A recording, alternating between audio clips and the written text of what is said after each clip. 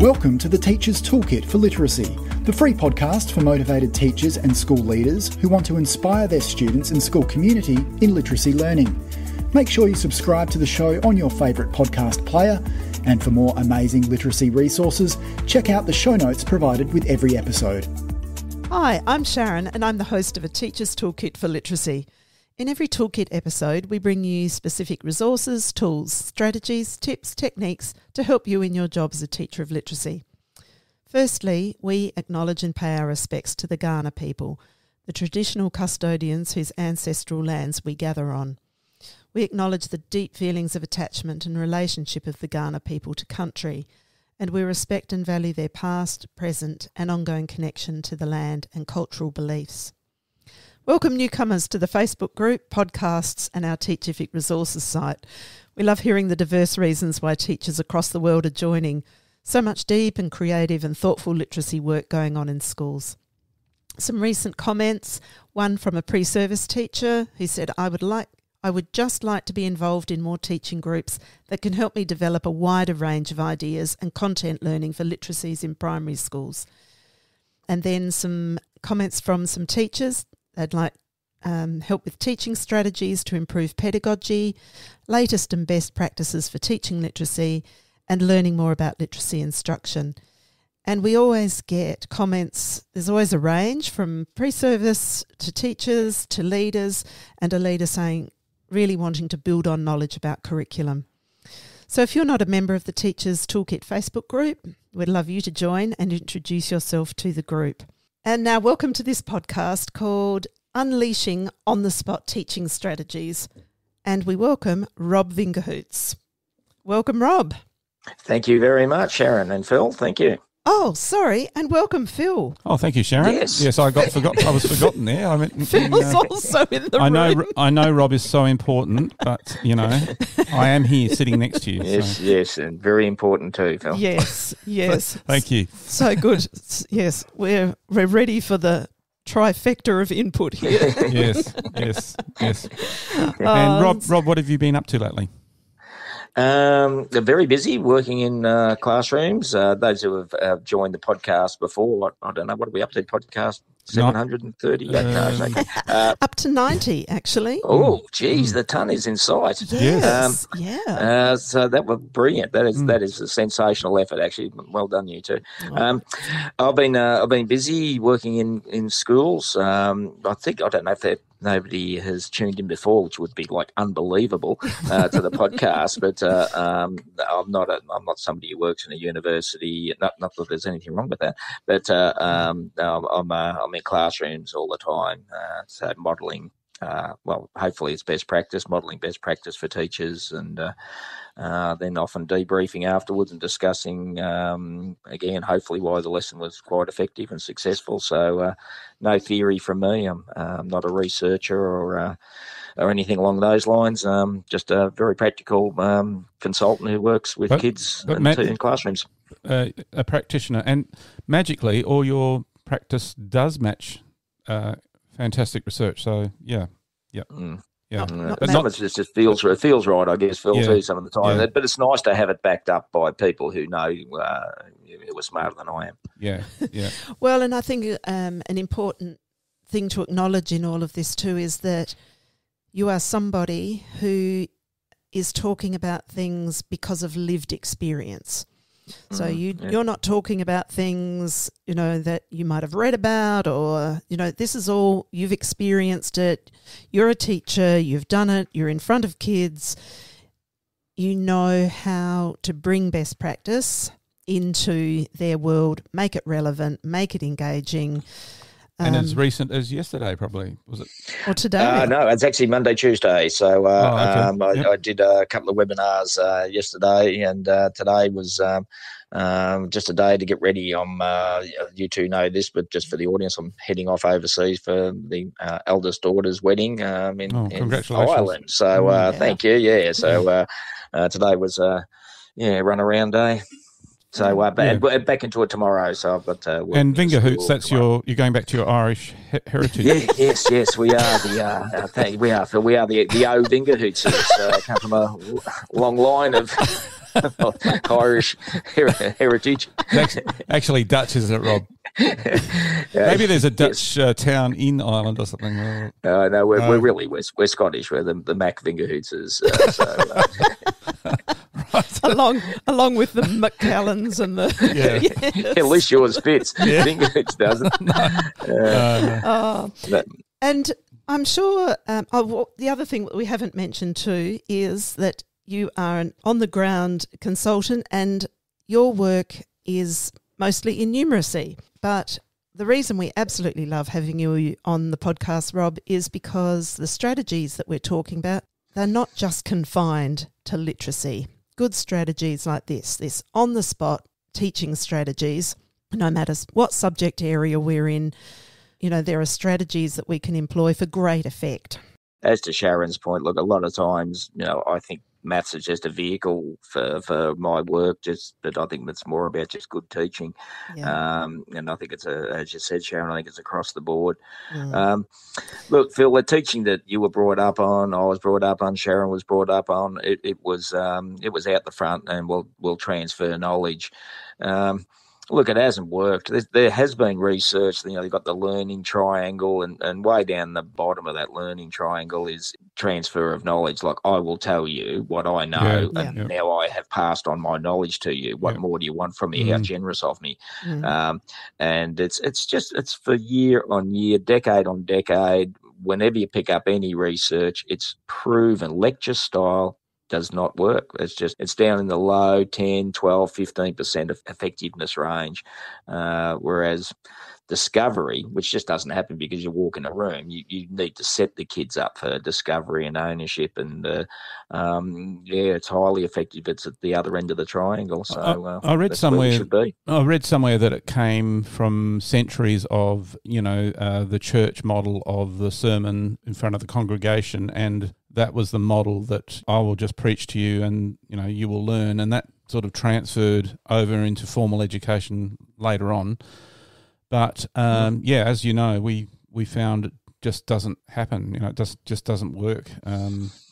We'd like it to. We'd like it to. Well, people, especially if you like the sound of your own voice, but many a bag of yeast did.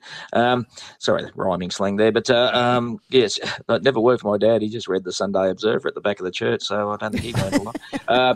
But on the flip side of that is the sorry for all the Catholic people tuning in. That's all right. But on the flip side of that is the apprenticeship model of the apprentice over hundreds of years. Apprentices working with their master and then learning from them in a workshop approach. And then they were just adjusting their learning to what the master was showing them.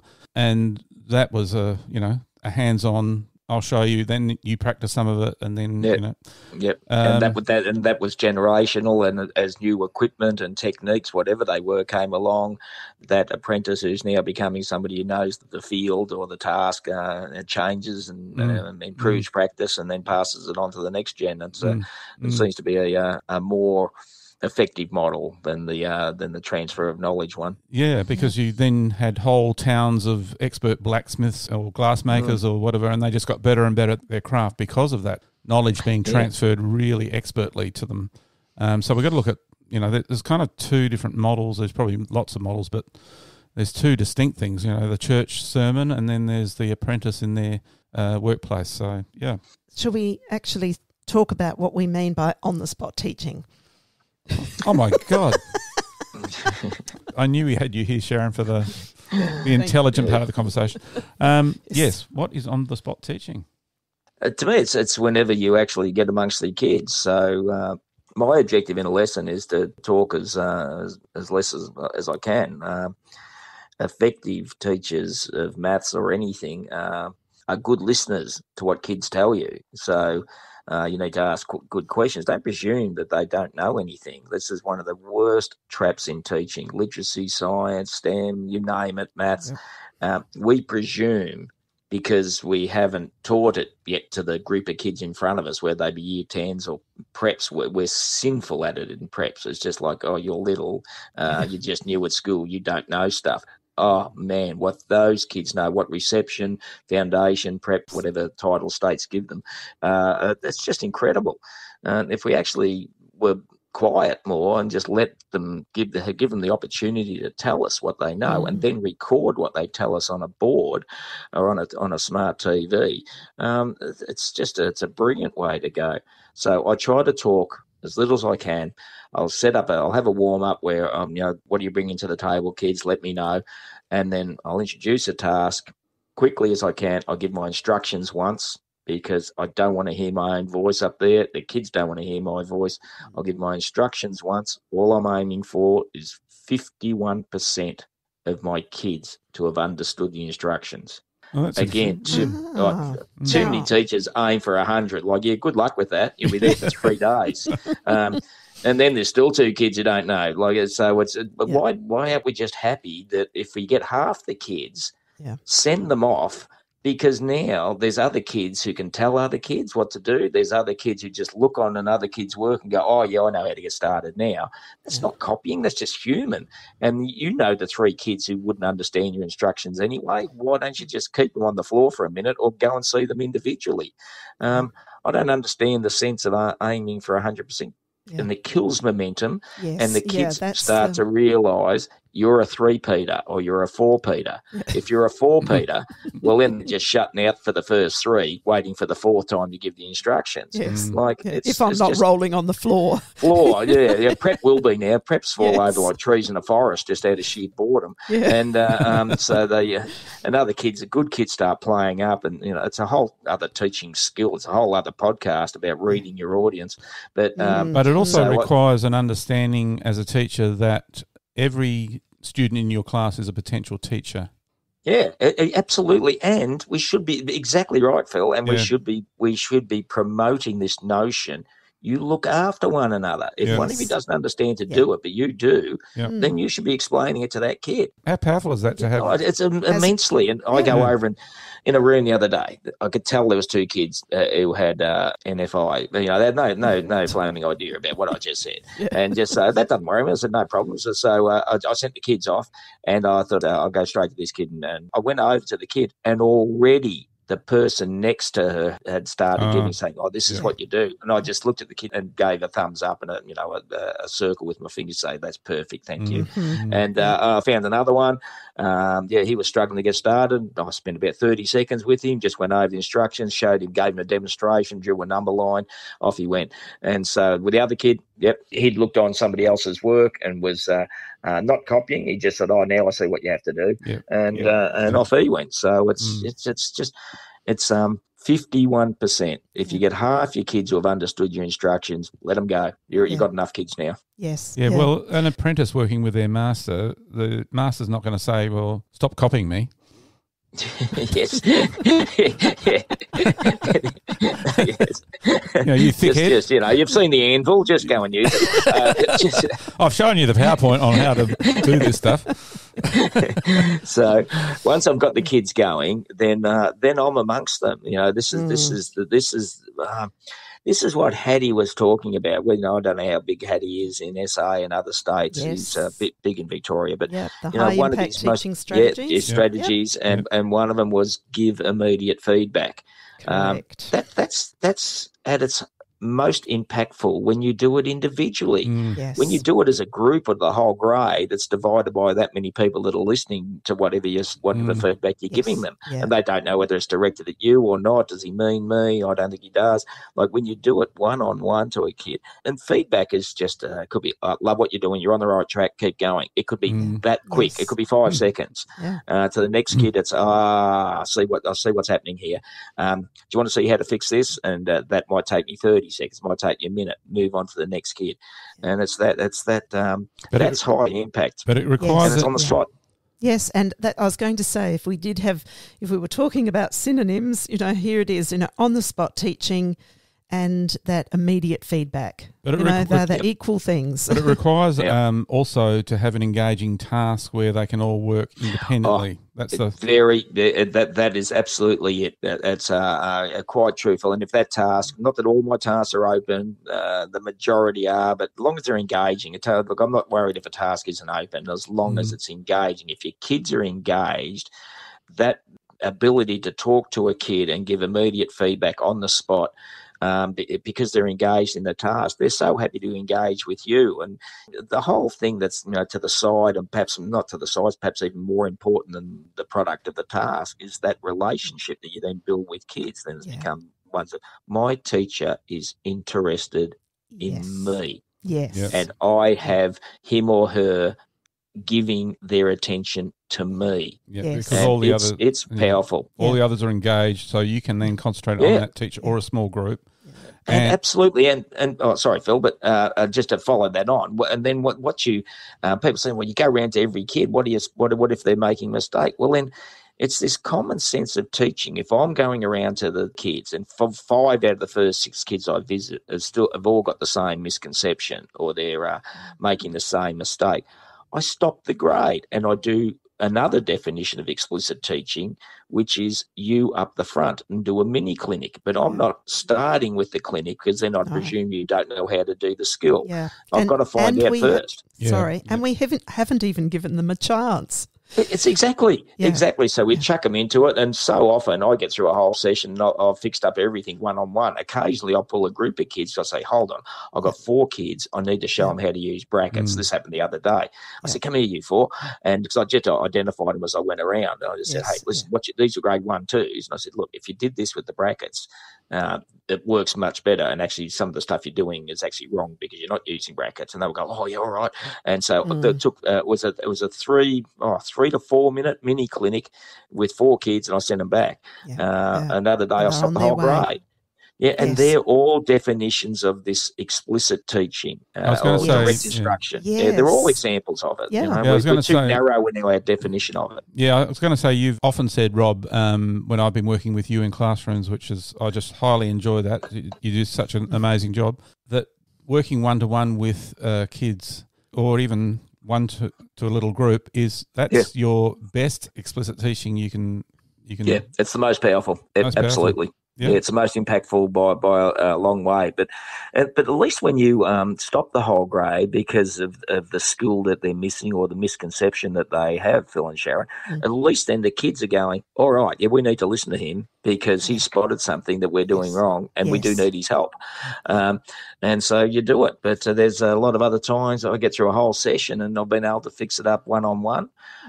Probably people out there have, if you're listening in, you're going, but what if you don't get to every kid? Really good question. Yeah, that's a great question. And you're spot on for asking it, and often I don't.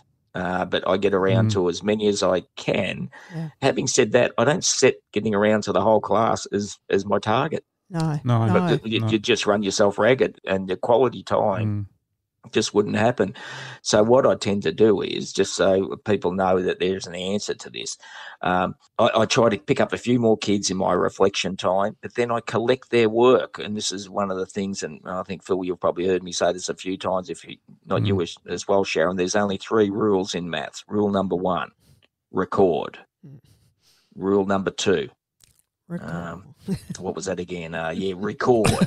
Rule number 3, record, because I want to collect your work. This is one of the things I have with one of the issues I have, not an issue, like one of the things that you've got to be wary of with the mini whiteboards down in Prep 1, 2, is they rub out their work. Oh, I didn't make my number 5 was backwards. Like, I don't care if your 5's backwards, dude, just give me your work. And they rub it off, and unless you're quick on the camera on your phone, sometimes they're rubbing away terrific evidence of what they can or can't do. So, and their story is lost. And their story's lost. Yeah. And so I collect. I know sometimes it depends on the lesson, size of the grade, obviously. But so if I don't get around to every kid, I collect their work, and I show the teachers who are watching this, collect their work. Now go through it. Is there anything there that surprises you? Yeah. And they go, no, this is what I expected from this kid. And I said, well, don't follow it up tomorrow. What about this one? No, it doesn't surprise me. That's what I expected from her. So don't follow it up tomorrow. What about this kid? Wow. Whoa. I didn't think she could do that. I said, follow it up tomorrow. And so same with the lesson tomorrow. And this is a side thing, but sometimes if you've got a really engaging, or you've got an open task, they'll stand up to 2 lessons. And I think in our planning, sometimes we don't identify a lesson as being really open and being able to do it the next day. Same, but different. Change the numbers, change a couple of the rules, and all of a sudden it's a new activity to the kids, and you're seeing the same thing, and you pick up the kids that you've identified from collecting their work, and you're either taking them as a group or you're seeing them, or yesterday's work revealed that you need a little extension task for 3 or 4 kids, so you set them up. It's just a common sense of teaching, but to ask, do you get to every kid, the answer is rarely. So that's a perfectly honest answer, and people listening to the podcast, that would have been a fair question to ask of me. I as a teacher, I used to collect their work, and when I model in a classroom, I said, grab their work, go and grab their work, and you'll know who to work with tomorrow and who you don't have to worry about.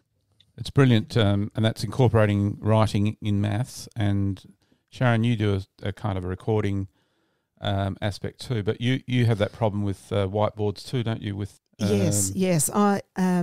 You actually want students to catch their own thinking and have a record of it. In whatever area that is, and what that looks like on paper. The visual representations, or keywords, sentences. Whatever format that's in. I love that quote by E. Cummings, the author. How can I know what I think until I see what I say? Oh, well, Edward Cummings. That's fantastic. Yes. Oh my gosh, that's what we've got in our family. Anyway, you have to. Yes, you have. So yes, I do have that same, and I want kids to actually really feel connected to what they record and being able to look back on their own, their own story. It's very important. Yes. And look, there's some activities that I'm happy with you doing it because I understand why you're doing it on the mini whiteboards. But a lot of times I say, teacher, if you don't mind, this stuff will be gold for you. Get them to do it in their books. And it's it works well. It works well. That notion of evidence. I just keep using the word. Preps to year 10s. I use just look. I need to see evidence. I need to see what you can, what you can't do, and how well you can do it. Make sure you give me the evidence. Yeah, Rob, and that's part of what lets them know just how interested we are. We care. We care, and that we can have real conversations around that.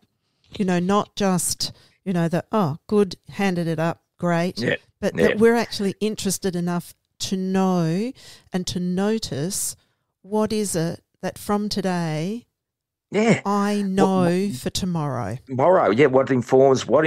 This is the real notion. I think it's one of the things we thought we might talk about, but it's that notion of formative assessment. It's that ongoing stuff where you go, oh, gee, I'll tell you what, there's 3 kids I need to follow up with for some support tomorrow. There's 5 kids I need to follow up with some extension. How can I modify the task that I've got for tomorrow to cater for these kids? It's maybe the idea of immediate assessment on the spot. And the richer the task, the richer the assessment information you get from it. Yes. Maybe this is the real power of on-the-spot teaching, is that we are truly responding to the individual needs of the kids, whereas a blanket program where you all read the script and all you children follow this, it's not even listening to what the kids need. No, and not even finding out what they know. It's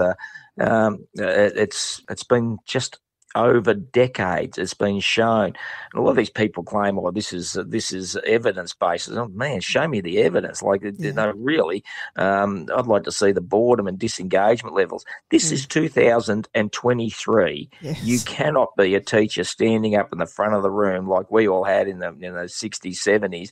It doesn't work. And they'd say, but this is research. And research is not showing you anything, dude. Get off the stage and get amongst your kids. The evidence base is actually all the great teaching we've learned about over the last 30, 40 years, and we've been getting better and better and learning about what works and what doesn't. So that's the evidence, not that I've invented this program that's suddenly going to be a magic pill that you can all swallow, and No, it doesn't work that way. No. Now, Rob, you mentioned the importance and the power of catching some of the children, getting a little bit more information in the share. I know you do this as well, but the power too of getting children to, like, almost, we talk about on-the-spot teaching, but on-the-spot reflecting on their own learning. Like, what did I do today, or what was I, like the question I most ask, young writers or, writers in primary settings is, so what were you trying to do as a writer today? How did that go? Notice for yourself, where is it? Where do you want to show me that, this is what you were doing, or which sometimes I find really helps then too when I do collect their, say for me, if I'm collecting writing, that we can go, oh my goodness, this child's jotted here what they were trying to achieve, what they were trying to do. Let's see how good they, how did that work for them? And the fact that they can reflect on that themselves. But you do something very similar in maths. Yeah, the emphasis on in maths is that it's a true reflection. Maths, there's a lot of sharing happens in maths, and that's not too bad. But some of the sharing is just inane dribble. It's just kids sitting in a circle showing their work, and if they've all done the same task, I mean, could you be any more bored? Yeah. So it's so I do a lot of things that are reflection, and the reflection piece is, and I'm just. Every one of them, there's one I do called 20 words, and I just say, you've got 20 words to tell me what you found out doing maths today. Do not do a recount. I don't want to know what you did today because I was here and I know what you did, but I'm not sure yet what you found out. You need to tell me, and you've got 20 words to do it exactly. Not 19, not 21. So the fun is that, okay, they go exactly 20. I said, yes, I don't call it approximately 20 words. I call it 20 words. And full stop is not a word, unless you write 18 words and then finish with the 2 words, full stop. And they go, oh, God, are you allowed to do that? And I said, yeah, go for it. But, so I've had some crackers that they finish with thank you, or bye Phil, or you get some great feel. Like, so I'm strict on the 20 words, but I like them to be creative. But if I have a recount, I actually send it back, and the kid goes, oh, I have to do that all again. I said, yeah, you have to go and write all 20 words again. So it's, it's not like it's a big thing. Because you're expecting them all to make discoveries, aren't you? And they're fascinating to read. Like, sometimes it's so good, actually, and there's nothing wrong with a teacher feeling good about themselves, but when a kid writes a sentence that's about what they found out, and that was your intention of the lesson, and they're giving you an echo of that through the key words that are up on the board, because you need to support writing. Kids, Sharon, you run across it all the time. Kids are reluctant writers, but if you have key words up on the board with a symbol so that they know what the word is, then the kids will write, because they actually know that their writing is supported by language and terminology that's already up on the board. So from prep onwards, I'm getting the kids to reflect. What did you find out? So, if people are interested, you just have to go to my website. It has a lot of those share reflection activities, and they're welcome to them. And the emphasis, what did you find out? Yes. And how did you feel? Because you're right, Rob, if you have a kind of a boring, all the same maths activity, you can't really share a discovery because we're all doing the same thing. We all did page 48 from targeting maths. What do you want us to talk about? Whereas, and that goes back to that engaging task and that open task where we can all come in at our own entry level. And as you've said, I mean, that's going on to another thing where you're not planning, you're actually planning what problem solving strategies they can use in that lesson. But that's going on to another topic. But it is, but a good one. But yes, it's look, it's a great time. I like the reflection part of a lesson, and we should be doing it more. That expectation that you tell me what you found out today and how did you feel today. And there's ways I do that from prep.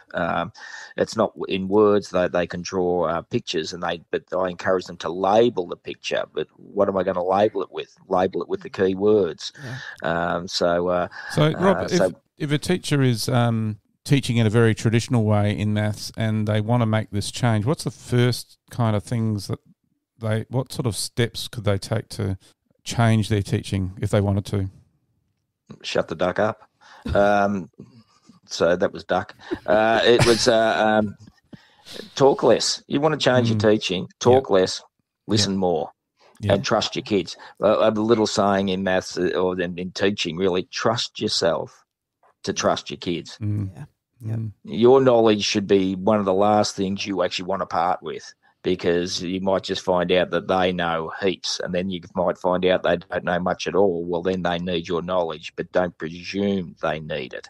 Find out, and don't just find out with essential assessment. Find out by giving them a really good task and let them get into it.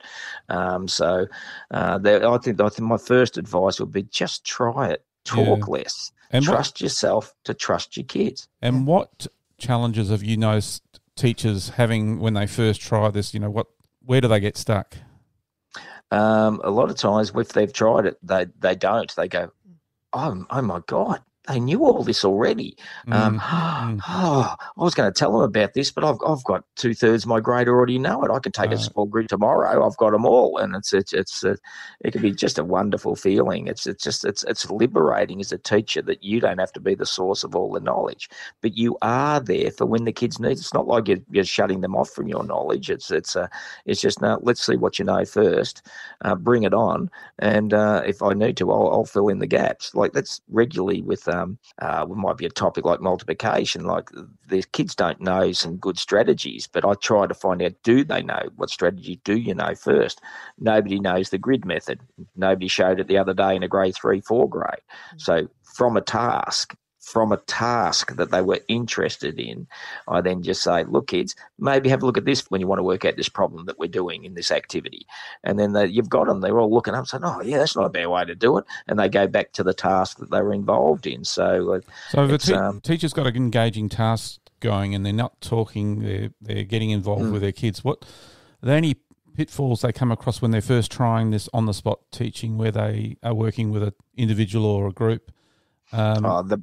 The pitfall would be that the task is not going to carry the time. That's you've got a closed problem and or a worksheet. They're all finished in 5 minutes, and you've visited 3 kids. So it's panic sets in. You've got kids in a queue.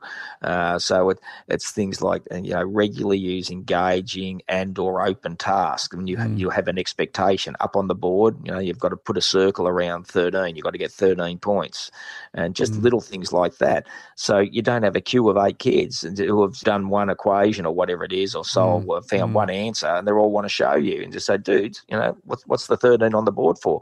And they go, oh yeah, we've got to get 13 points. Just little things like that. And just so now you've got the time. It's all controlled now because the kids have all gone back because they've only got 1 point because they didn't hear or they didn't listen to you probably. But that's when I put it up on the board. Just say, dude, I told you this. And then the word gets around the room in no time. You've got to have 13. So just little things like it's the depth of the task that enables you to get around to as many kids as you can on the spot. Yeah. And I think you'd be absolutely right in that, once people start, if they start trying it out and you're on the floor, seeing where children are going, how they're going with it, it wouldn't take long, if it was closed to go, oh my goodness, we're going to be done here in a few minutes. Yeah, 10 minutes, yep. Now, what can I do to push children along? And is that, bring them back together, or is it, like you say, set the expectation of, well, you've got this done, well, think further, set that, I don't know, it's got to be an open task for that to happen. Well, it does, or there's got to be some depth to a closed problem. Whenever it's a teaching skill is to know whether your task is open or closed. Like sometimes a task just looks fantastic and you go, yeah, getting into this. And you're right, it may have been fantastic, but some kid's going to finish it in 7 minutes. And what have you got for her or him? And it's so that's the thing. Keep your closed task, but just build some depth into it and not just like do 20 more of the same problem, like depth, real depth. depth into a closed problem. And then you find that more times a problem is open when you don't have that issue, because it's so easy to challenge on the spot. That's why a majority of my lessons are open or part open tasks, or if they're closed, they're engaging. But I know, hold on, okay, this is closed. Somebody's going to finish this in less than 10 minutes. Yeah. What have I got for her or him? Yes. So when you're with a student, say, in your on-the-spot teaching moment, what sort of questions you use with the student are pretty important too, aren't they? Like to take them deeper in something, or to clarify something, or the questioning. And there are resources on that too to help with the questioning, aren't there? Like. Look, it really isn't. That's just why or how. But the time you spend with the kids on the spot teaching, I reckon it falls under one of the E's. And just analysing what I do, it seems to be one of the E's. I'm either a kid's stuck, so I'm explaining. Now, that explaining shouldn't be too wordy. I actually just need to draw a number line 9 times out of 10, and a number line is worth 1,000 words. So I might explain something to a kid. I'll encourage. Like I said, love what you're doing. You're on the right track. Yep. Just keep doing it. Yeah. I'll extend. I say, okay, now listen, the next one I want you to use one of the hash numbers. Really push yourself. See if you can work it out with this number.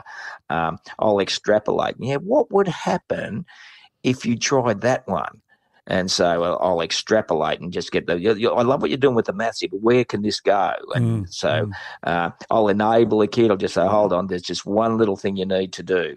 And so it's not an explanation. It's just enabling. There could be a little misconception that's holding them back. And sometimes I just have to exhume. I just have to get them out of the hole they've just dug themselves.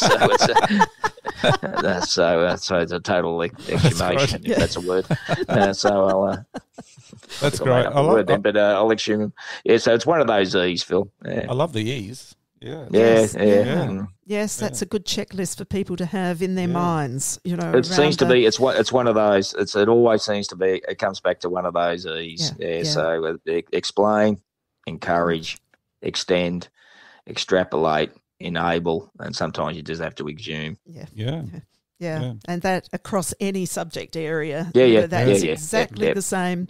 Yeah, it could be in a science lesson, it could be in a music lesson, it could be in a lit lesson. Yeah, exactly. Like, this story's not a narrative. Well, you need to exhume there from there and explain why. And exactly, Sharon. Yes, and so I think that's a really good point of difference around, yes, we're giving timely feedback.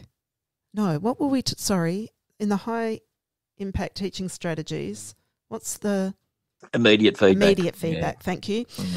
Immediate feedback, this really extends feedback into not just receiving some feedback, but to taking some more immediate action. That's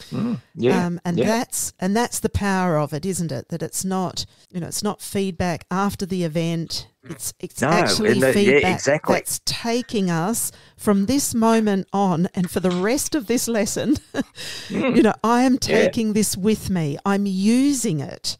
I'm using this to be successful from this moment on. And I think that's when we catch those moments through that on-the-spot teaching, when we move children on like that, then, it's just, there is almost a buzz in the room around that, knowing that we're all moving on. It's not, no one is in static mode. No, look, and like I said, you may not, like there was a kid I got to for immediate feedback. I took 2 grades because a lot of kids missing for both these grade 2s the other day. So it was about 28 kids, 29 kids. So it wasn't bad. There was quite a few missing from their normal classes. Yeah. So, and there was a kid I got to with about 3 minutes to go because I wanted to fit in my reflection activity because I really rate them as important. Yeah. And I just got to him and I thought, I wish I had got to him earlier because I gave the immediate feedback and, it's because I was on the spot with, I probably got around to 18, 19 of the kids, which is a pretty good effort. If you get around a half or more, you've done really well. And that was quality time with the kids. It was just getting from kid to kid. Sometimes there was two kids doing working on a similar problem, so I was able to do a pair thing. I could nearly have pulled a group at one stage, but I mentioned that to the teachers observing and just say, look, you'd want to get these three tomorrow because they're way past addition and repeated addition. They should be doing some stuff for multiplicative thinking. And but this kid I got to was just I didn't quite have to exhume, but I needed to enable this kid because he was just wasn't fully getting the problem, but there was something there. So it wasn't like an examination, but I had to sort of I had to give some enabling, but I'd run out of time. Right, yeah. So it was so I needed to have some time, but that's the sort of thing I said. Look, this task tomorrow, he's one of the ones that you would have a look at, and because his work shows he's nearly got it, but not quite. So so sometimes, but don't get down on yourself. I'd done a good job to get around to 18, 19 kids. So, they had the benefit of my time. So it's not a catastrophe when you don't get to every kid. They'll be there tomorrow. Exactly. And I think the reflection part is the other window for us. Yes, so, and that's right. And it was really interesting to read this one. I did a 2-1-1. What are two facts you found out today? One feeling you felt, and one thing with an F, because I lose my alliteration otherwise. So it's they had to do two facts you found out, one feeling you felt, and one thing that was fun. And just to read their facts, and it was fascinating. The 10 kids I didn't see, or the 10 or 11 kids I didn't get to, and we all, the teachers, myself, we read through some of their reflections, and with 4 of those, I go, well, they look back at their work because they were pretty happy with themselves, and their work reflected it. And then once again, I don't have to follow those kids up because not only is there evidence there in their work sample, but also from their reflection, they feel they got the concept, they got the topic, they got the skill. Yeah. Now, this is going right back to the beginning of the podcast when we were talking about, not doing too much talking and getting the kids into. I was just thinking a little bit more about when you asked Phil about, what might be some of the pitfalls that we find, and that notion of not doing too much talking and getting them into the task. And I think sometimes, that's where we find a bit of the pitfall is when we've either taken too long to get into the task, or we've got too many children who are still faffing around, not getting started. But years ago, I came across an educator. They were actually in health education. But she talked to me, she said, did I know about the MITS strategy? I said, no. Tell me what MITS stands for. And it's the acronym for Most Important 20 Seconds. And it was that idea of once you've had your short, here's what we're doing today, now it's time to get on with it for the next 20 seconds. The most important 20 seconds is from here to getting set up and getting started. It should just be 20 seconds. Get straight into it. Get straight into it. Yep. Don't overthink that's a nice little one. The MITS, most important to, I like it. Yes, don't just get them going. If you've got 51% of your kids understanding your instructions, you now got them. You'll make a beeline for the kids, especially classroom. Like sometimes I've worked it out already from the warm-up activity who to go to. But as a classroom teacher, who would have struggled to understand for all sorts of reasons the instructions, and go over to, but start making the kids responsible for looking after one another. And actually using the time to, I really like this, where she said, it's not about, all right, I don't know, so I'll go over to someone and I'll ask. Actually, honour yourself first and see, what can I work out here?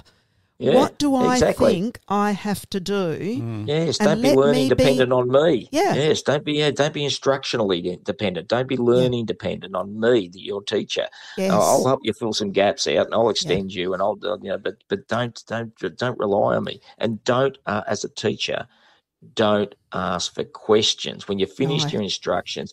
Don't ask for questions because you actually might get questions. Actually, I got a funny little story. I set the class off on their activity, during their most important 20 seconds.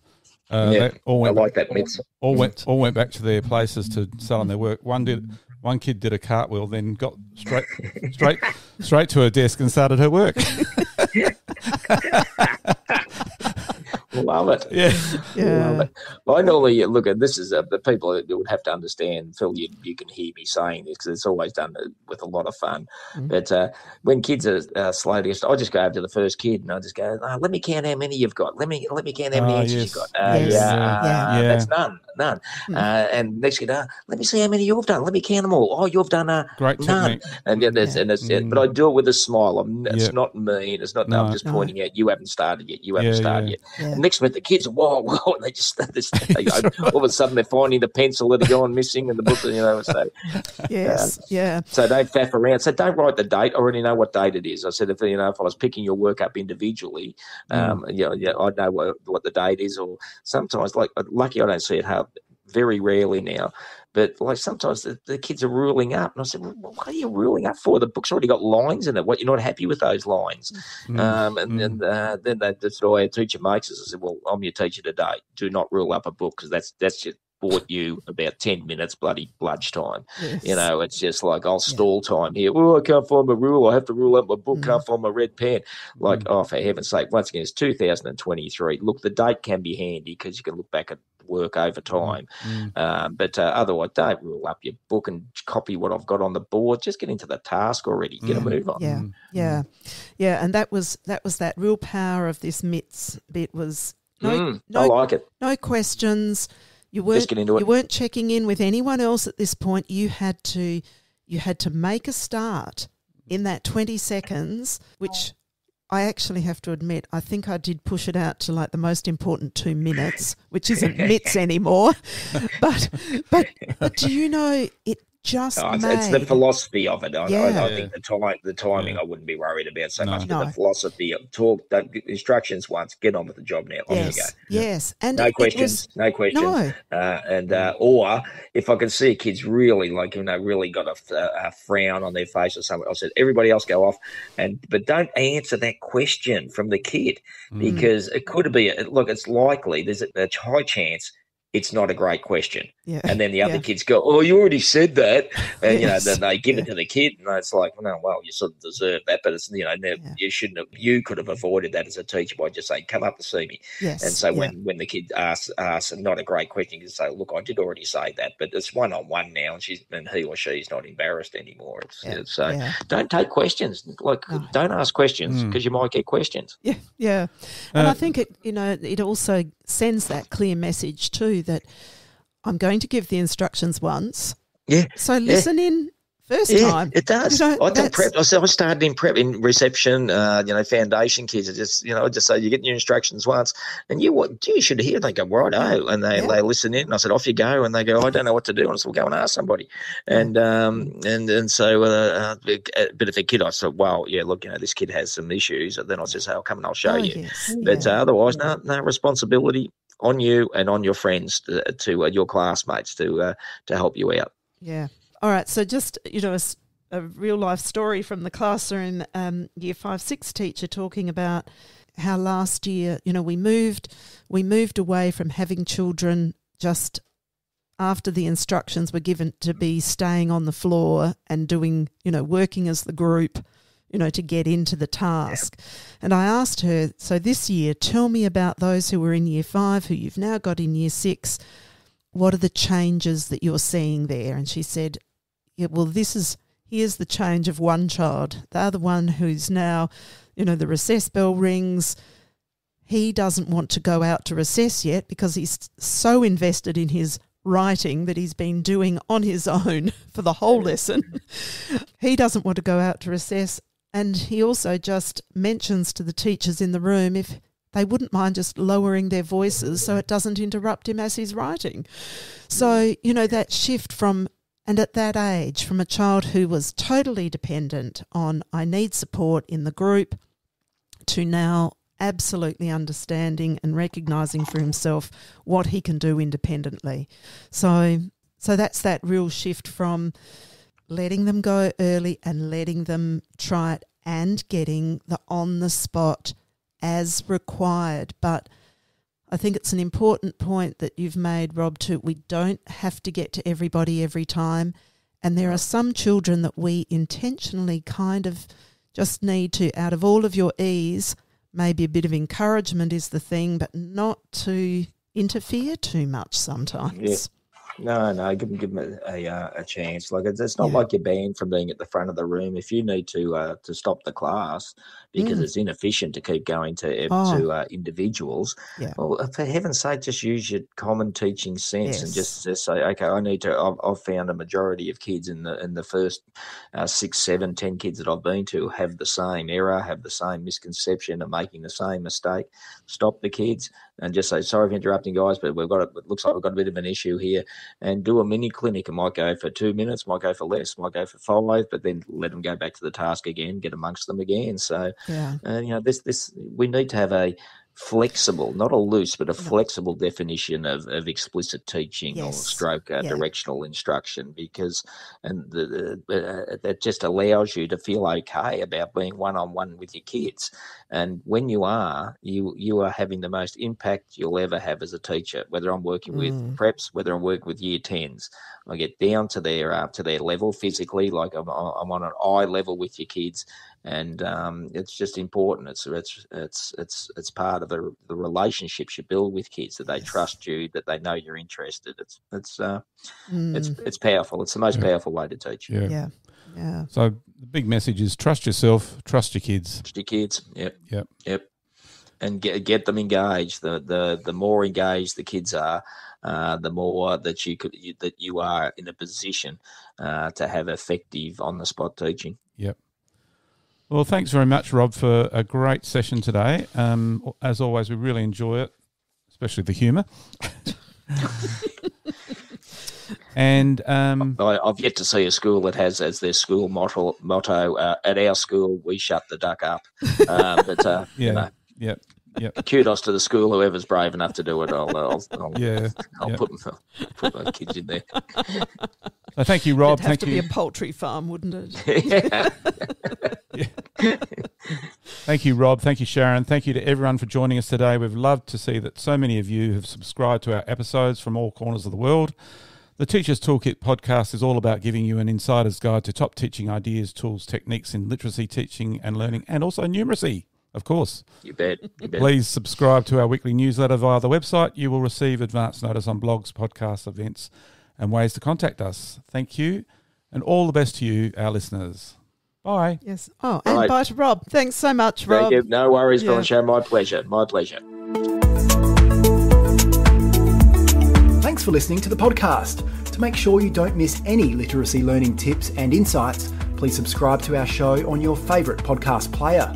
At Q Learning, our literacy specialists draw on over 30 years of teaching and international consulting experience to deliver world-class learning solutions.